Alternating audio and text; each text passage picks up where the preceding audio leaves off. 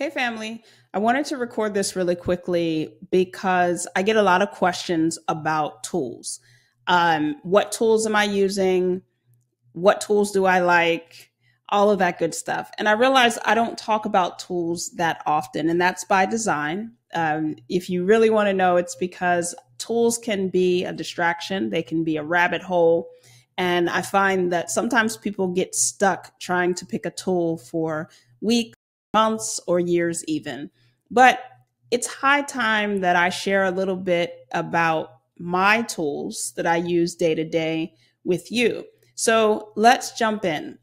This first tool that is pretty much outside of Slack, this is the tool that I use the most, and that is Notion. So if you're not familiar with Notion, just a quick high level, Notion, and this is the way I describe Notion.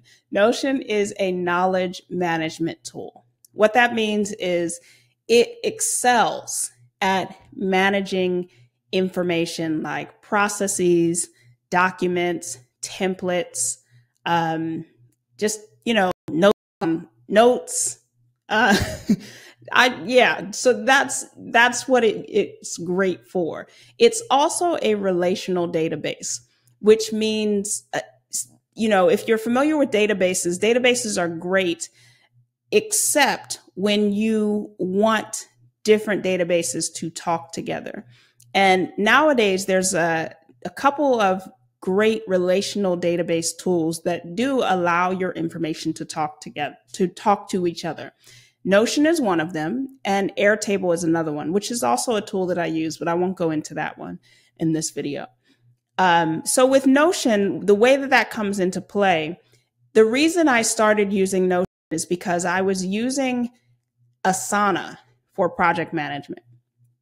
And I found that while I love Asana, especially it's a free tool, it's so powerful.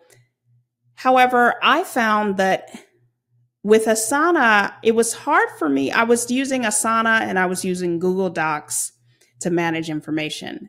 And I realized I was using Asana, I was putting things in Asana that weren't projects, right? Asana is a project management tool. But if I had something, a link that I wanted to remember, I would put it in Asana. If I had a personal project that didn't really have a date, it was just kind of a few tasks, I would put it in Asana. In other words, I wasn't using Asana effectively. Also, using Asana forced me to think in terms of individual projects.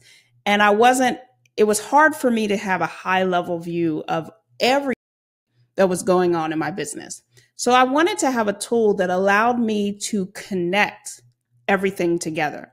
And that's where Notion came in. I also wanted to get rid of Google Docs. Like literally, that was one of the first things I said to the person I hired to help me set up Notion.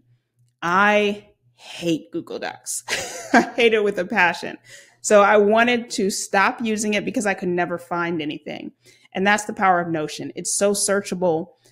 Because it allows you to set up relational databases, you can easily connect things to each other and find things. I don't have the same frustrations that I had with Google Docs, with just masses of documents and who knows where they are.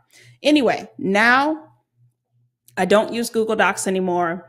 I rarely use Asana. I might hop into Asana once every 2 weeks. And that's just for a quick second, and I'm back out. We're going to get away from Asana. So enough about that. Here is this is what I call my weekly dash. Every week I come in here and I just kind of set up my focus for the week. So normally this metadata up here is filled out. So this is what I mean by, this is a database actually. So I have my dates, but the rest of these fields are based on the goals that I've set for the month. So these auto-populate normally.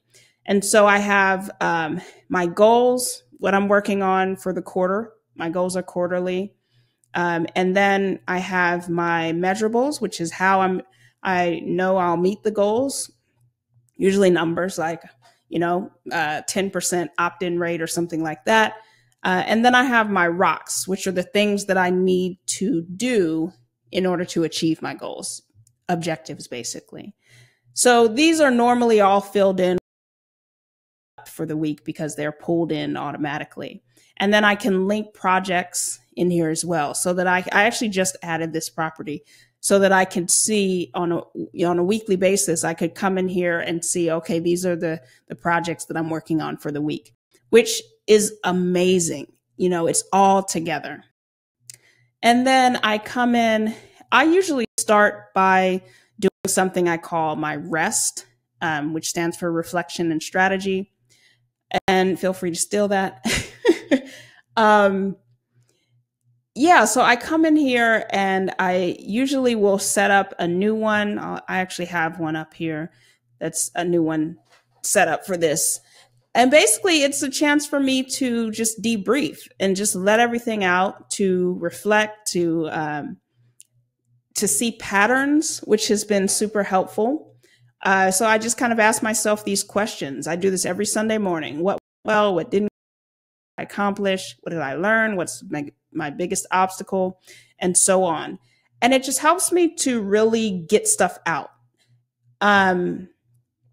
Also, it helps me to see what I need to work on in order to get where I want to go, right? So the other thing that I do is I come in and I review my numbers. Every week I review my metrics, and I have a link to my metrics spreadsheet, and I look at my projects and I see, like, okay, what am I working on? What are the next actions? What do I have clear objectives set inside of the project? All of that good stuff. I update my calendar. I usually block out days. I have dedicated meeting days and dedicated work days, so I will update my calendar accordingly.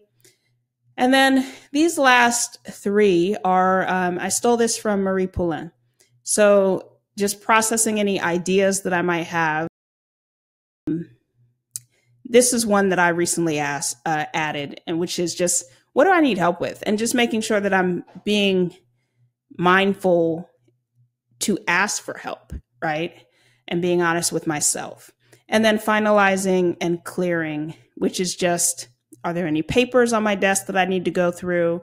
Inbox, let's be honest, my inbox is not clear, but it's nice to have. And so, yeah, just doing all of these actions for my weekly review. So I do that.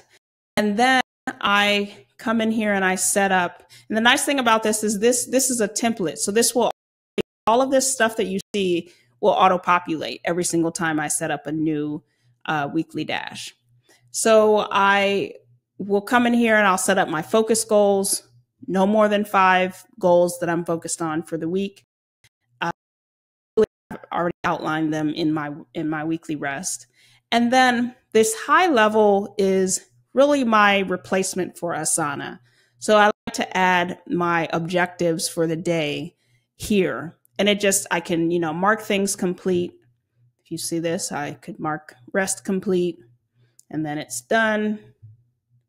I can, easily add something new, and I can move things from day to day. So it's just a great way for me to see everything going on in my week. So that's how I use Notion on a weekly basis, just to see how my workspace is organized. I use the PARA method. So projects, areas, resources, archive is what PARA stands for. I'm not an expert on it, but I really love, if we go, you can kind of see one of the challenges that I mentioned with Asana. It was just having a hard time seeing everything connected, or maybe I have all of those notes. Like I used to have all of these notes inside of Google Docs, right? And now everything is in one space, and I can come in here and I can see, go into editorial. Like we've got our content calendars, we've got ideas, we just can keep track of everything and have it in one place. So I'm not going to go through everything, but I absolutely love Notion. I use it every single day. It's the first thing that I check in the day and the last thing. The other reason I love Notion is because there's a huge community around. So this is the Notion template gallery. And if you're not familiar with Notion, you can come here and you can find templates that help you to set up your workspace. these templates are created by Notion and some are created by Notion users, which is absolutely great. You can just come in here, find what you need, and get set up. Example of just kind of continuing that. There's also people who are, creating tools, not just templates for Notion. So this is an example of someone who's creating forms for Notion. And I don't know if it's live yet. Yeah, it's in beta. But I just found this today and I thought this was so cool. So if you're using maybe Typeform or, another for your forms, you could tentatively use something like this and not have to use that anymore. So, I just love Notion. There's so much I could say, but I'm going to stop there. Check it out. The other tool that I use day in and day out is Slack. Slack is where all of the communication with my virtual assistant, my podcast editor, any freelancers that I'm working with, anyone that I hire, but also my clients take place. For me, it is a huge benefit to have my communication in Slack and keep it out of the inbox. It's just so easy to lose things in the inbox. So anytime I kick off a new client project, I set up a Slack channel for that project. And that's pretty much it. If you're familiar with Slack, you already know how it works. If you're not, check it out, slack.com. I love Slack. It's just so great. I can see what's happening on my computer, on my phone, whatever, and not have to worry about my inbox exploding. So let's talk about another tool that I absolutely love, which is Dubsado. So Dubsado, let me just explain what Dubsado is. It is, because you could describe it as a CRM, or client relationship management is what I think that stands for. But it's really what they say here. It's a business management tool, because Dubsado allows you to set up forms, intake forms. So it's probably better for me to explain why I started using Dubsado. I realized that when I had a new client project, I was doing a lot of the same tasks over and over and over. I was doing them manually. And it was just a time suck. Every time I had a new client, I would just get stressed out because I had to, send out these emails. I had to put together a proposal. I had to figure out, check my invoice tool. I had to set up the new invoice. And I was like, there has to be a better way. And there was. So Dubsado now handles all of that for me. Just like with Notion, I started using it and then I realized I need a professional to set this up. So I hired someone to optimize my workflows. And the great thing about this, let me take a step back and say, I wouldn't have known how to use Dubsado unless I had gone through the stress of doing everything manually first. You need to know what your processes are first. And so once I hired someone, I could say, this is what I need set up. And that's what we have. So with Dubsado, you can automate your client intake. So right now, if you go to my marketing audit application page, there's a form here. This is run by Dubsado. And once this form is filled out, it pings Dubsado. Dubsado notifies me, and it also starts a workflow. So Dubsado handles all of the communication. It sends out the email. It tracks what the prospect has done once they move to become a client. It'll send out the email with the invoice and the contract. It handles the contracts. It handles the invoicing. It handles the emails. It handles the scheduling. It just does everything. And it saves me so much time. The most that I have to do is maybe go in and say, yes, I want you to send, because there are certain items that I want to approve before it sends. And that's just how I have it set up. So if you're not familiar with Dubsado, highly, highly recommend to check it out. If you find that I'm a big fan of simplicity. So I don't want to have 5 tools to do one thing. So if you find that you're using, an invoicing tool, a separate invoicing tool, a tool for contracts, a tool for forms, a tool for, check out Dubsado. So as far as pricing is concerned, it's $35 a month or $350 a year. One client, it pays for itself. So definitely check it out and give it a test drive. I think they have a free trial. I love, love, love Dubsado. Of course, I use and love Thinkific. Not a whole lot to say here other than Thinkific. I've reviewed almost every course platform out there. So for the hosted course platforms, which are the ones that are not WordPress plugins, Thinkific has the best learning features out of all of them, hands down. The only area for improvement as far as Thinkific is concerned is design. And they have made huge gains in that area compared with where they were, 3 to 5 years ago. It looks so much cleaner. I still do not use landing pages, Thinkific's landing pages. I use lead pages. So that's just something to keep in mind. But everything else, as far as the depth of the analytics and the learning features you get with Thinkific, I highly, highly recommend them. So it's what I use for my courses. Not a whole lot else to say. This isn't a review, but definitely check it out. I do have a review on my YouTube channel. So if you're looking for one, you can check that out. Okay, so for client meetings, for any one-on-one meetings, so when I meet with clients or when I meet with my virtual assistant, I'm going to use Zoom. Every now and then I'll use Zoom for a training or a Q&A, but my preference for trainings, workshops, webinars, Q&As, anything where I'm inviting a crowd is going to be Crowdcast. So if you're not familiar with Crowdcast, definitely check it out. If you're looking for a tool that's going to allow you to host webinars, that's going to allow you to broadcast or live stream video. If you're looking for something that's going to allow you to have free and paid events, do virtual summits or conferences, Crowdcast is the solution. It just does everything really well. Great team behind it. The engagement features. So one of the things I love about Crowdcast is the time-stamped Q&A. So if someone asks a question, you can click as the host, you click when you start to answer that question, and then you click when you stop. And then when people watch the replay and they see that question, they go, oh, I have that question too. They can click the button and jump to that point in the video. That's just amazing. That's one of my favorite features. You can replace your recordings. You can download your recordings.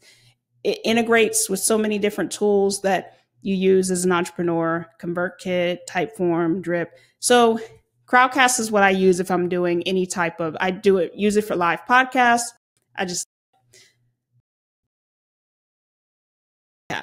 So for writing, I use an app called Ulysses. This is an app that was recommended to me on Twitter, I think, and I checked it out and I immediately fell in love with it. So I have it open right now. Here is a newsletter post that I'm about to send out. Look at it. It's just beautiful. I just come in here and I write. I don't fight with the interface. I don't get distracted. I just write. And I find that it's easier for me to write. I can get my thoughts out more clearly. I just love it. It's almost like a digital notepad. It also supports Markdown. So if you use a Markdown editor and you're looking for that, you can do that. And I think you can export to WordPress. I don't use WordPress, but I believe that there's a bunch of features that you can use. I just use it for writing, and then I literally copy and paste it into wherever I'm publishing. So Ulysses is my writing tool of choice. And then last one is Zapier. So if you're not familiar with Zapier, Zapier allows you to automate your workflows. And what that means is it basically allows your tools to talk to each other. It helps your tool, enables that's the word I'm looking for, your tools to talk to each other. Sometimes you'll have tools that don't have a direct integration with each other, and you need Zapier to make them communicate. So basically, you determine what the trigger is, and then you have actions that happen once that trigger is set. I use Zapier so much I couldn't even tell you. I've probably got like 20 Zaps set up. So it's in my opinion, it's absolutely essential to online business. They've got a great free plan, which is what I have used for years. I just started paying for Zapier like 6 months ago. So check it out. If you're not using it and you're looking for a way to make your tools talk to each other, Zapier is the way to go. So that's it. Those are the tools that I use. I hope that this has been helpful and given you some ideas. Let me know what tools you're using in your business. Thanks for watching.